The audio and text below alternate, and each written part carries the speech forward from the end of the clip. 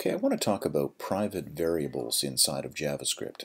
Now, JavaScript does not have any modifiers for public, private, protected like you'd have in Java or C# or other programming languages. But it is still possible to create variables that you can't access from outside of an object or outside of a function. So just to explain the problem, I'm going to go back to some code that I had from a previous video on object methods. And in this video, we were talking about getters and setters. We had an object right here where we defined inside the object there was a property called _prop1, which had the value 1979. We built two functions, a get and a set, and we called them prop1. They were accessing the value of _prop1, so they could set the value or return the value. So down here, when we were changing the value, we were internally changing the value of this, which is great. So we could get the value, set the value, and then get the value again, and we could see that it had changed. The problem was that the original one, _prop1, was still accessible. We could still get to that value, and anybody could get to this property inside this object. There was no way that we could hide that. So that's the problem that we're dealing with here. We want to create variables that are hidden from public view. All right, so the solution is to wrap the variable that we want to hide inside of a function. So I'm going to create my object, and it's going to point to a function. All right, now this function is going to return an object.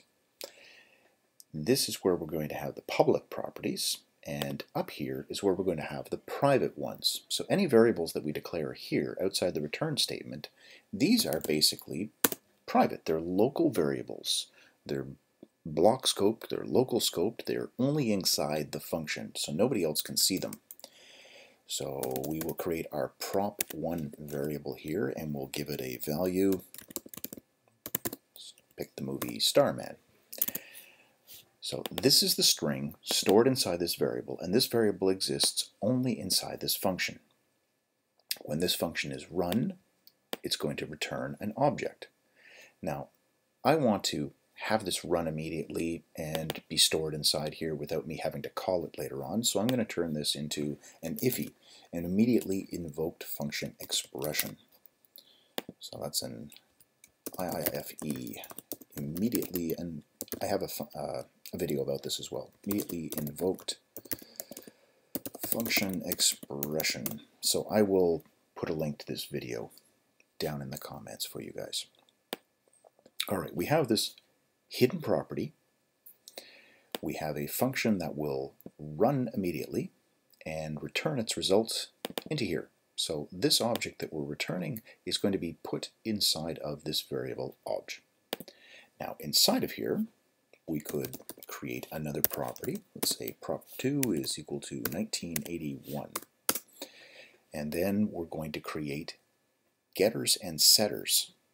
We're going to create another property called prop1, and we're going to create a get and set for prop1. For get, we want to retrieve the value of our private variable here. So we're going to return _prop1. For our set prop1, we're going to accept some sort of value, and we are going to say that _prop1 equals the value that we passed in.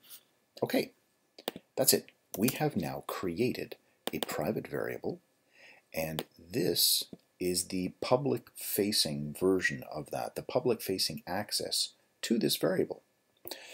So how does this work? Well, we have return here. This object is inside of this function. So this variable, although it does not exist inside this object, what JavaScript is going to do is it's going to look outside the block scope of this object and say, oh, you know what? There is a variable called _prop1 here. So that's the one that I'm going to use. Same thing for the set. It's going to look to this and say, yep, that's the one that I'm going to use. So we've created, effectively, we've created a closure that's going to give us access to this. Now, just to test this and make sure that this is working for us, we'll do a for in loop, and we'll loop through everything inside of obj. Console.log, and we'll write out all the properties that are inside there. So this will show us all the enumerable properties inside of this object, and it should give us prop2 and prop1. So let's take a look. We'll use node to run private.js. There we go. Prop2, prop1. Inside this object, that's what we have. We have a prop2, which was 1981, and we have a prop1 that has getter and setter methods. Great, so that worked. Now let's try to access the values directly. Console.log of obj.prop2. That should give us the value 1981. And if we do console.log obj.prop1, that should retrieve the value here, because we're calling the get method, which is going to return prop1. So starman should be coming out for us. We'll test that. Great, 1981, starman, just as we were predicting. Now I can change the value of prop1. So let's say obj.prop1 equals, change it to The Big Lebowski. Another great movie. Starring Jeff Bridges. And, oh yeah, we're going to write that out again. Console.log obj.prop1. Okay, there it is. There was the old value. Here's the new value after it's been set. Now, the whole purpose of everything that we've been doing was to see that we have created a private variable. This prop1 is no longer accessible inside of here.